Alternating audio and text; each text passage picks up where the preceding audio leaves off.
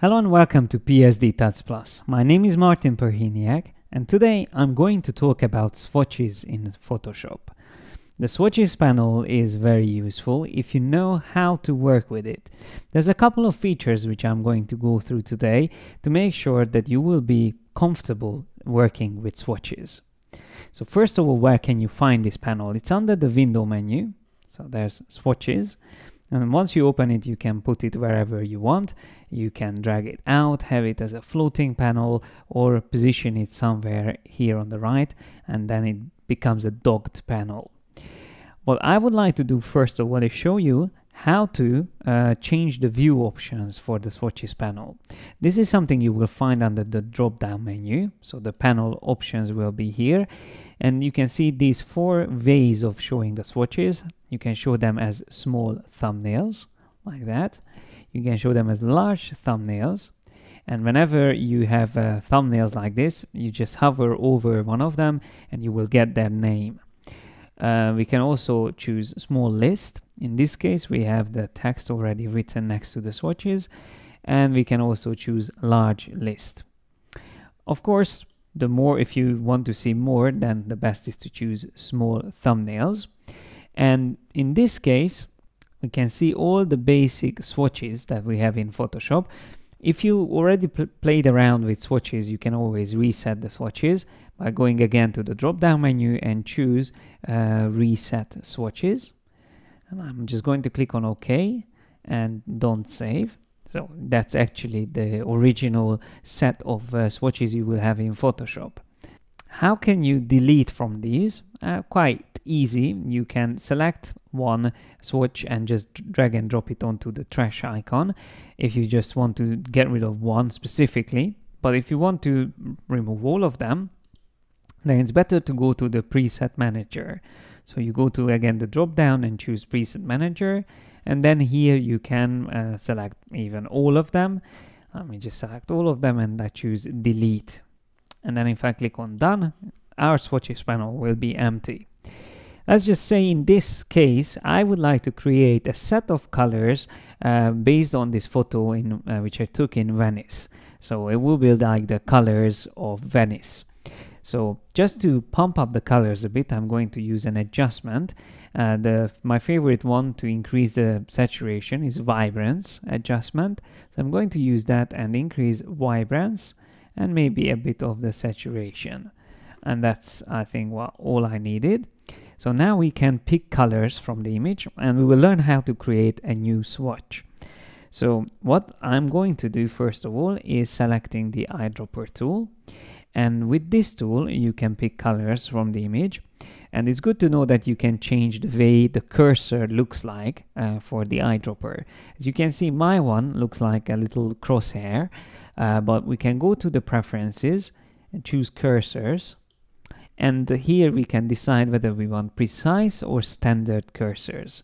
You can see already eyedropper is a good example where it will switch from the standard eyedropper icon to the precise cursor. I prefer to use this one. But by the way, if you prefer to have the original cursor and in just some cases you would like to use the crosshair, then you can go to the same settings and choose standard.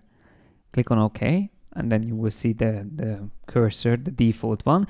And if you want to switch to the crosshair, you just press caps lock. And while caps lock is turned on, you will be in precise mode. And if you press caps lock again, it switches back to the normal mode. I prefer to use the precise all the time, so I'm going to keep it selected. Let's just pick a nice red color from one of these parts of the image. Once we pick the color, we will see it here in the foreground color as the selected color. If I click on it, we will go into the color picker dialog box where we can see exactly the values of this color. We can see it in hue, saturation, brightness, RGB, LAB or lab, and CMYK. Plus we can also see the web number of this font or the code for the web. There's two indicators which can help us to decide whether we want this color or not. For example, this little box here shows that this is not a web safe color. So if I use this on a website, it might not be exactly the same on all computers. So if I, for example, go up here to a brighter color, we will have another notification as well that this color is not print safe. So it's out of gamut for printing. Now, of course, that depends on what type of printer you use, but this will help you to find a color which is closer to a print safe color. And if we click on that little box, that will pick us a web safe color. And most of the time you will find that either print or safe will have an alert message. So it's hard to please both web and safe colors.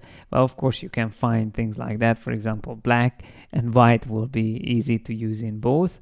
And the other colors will be a little bit more difficult to adjust to make sure that it's good for both media.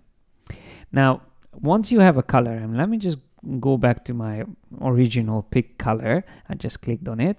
And if I want to save this, I can add to the swatches. So very simple, add to swatches. And I can give it a name. And I'm going to just simply call this Venice Warm 1. And I saved it. And let me click on OK. Now I'm going to pick another color, this one. And instead of going through the color picker dialog box, I can also just simply click on the swatches panel. And that will also save the color. I'm just going to call this swatch 1 now. The same way I can pick more colors, pick another color, click save. Then we can define another color from the house, save.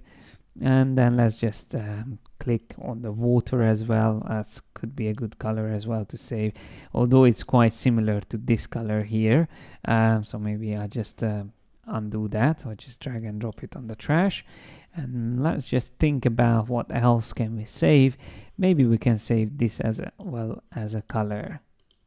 So let's just say these are the colors from this photo, which I would like to save as a set. Now, what we can do is save it in two different ways, these swatches. We can go to the drop-down menu and choose Save Swatches or Save Swatches for Exchange. The Save Swatches will create a file which you will be able to use in Photoshop, while the Exchange file will work with Illustrator and InDesign as well, and other Adobe applications, by the way. So if we choose Save Swatches, let's see what happens. I'm going to call this Venice, save, and I'm going to save them also for Exchange, and save it again as Venice. And if we have a look at my desktop, let's just see the desktop. There's an ACO and an ASE file. This is the Exchange file, and the other one is the Photoshop file. If I reset the swatches, so I go to Reset Swatches, and I click on OK, and then I decide to have these swatches again, the previous ones, I can either go to my desktop and double click on that swatch, and it will be added to the set that I already have, or I can go to Preset Manager. I can select all of these and delete them, and then load and choose the ones that I need. Open, and I can already see them. So that's a fast way to again go back to those swatches that you would like to work with. There are many other color options in Photoshop which I'm going to talk more about in the following tutorials in this mini series. So I hope you found this useful, and if you want to learn more about colors in Photoshop, make sure you join me next time. Thanks a lot for your attention.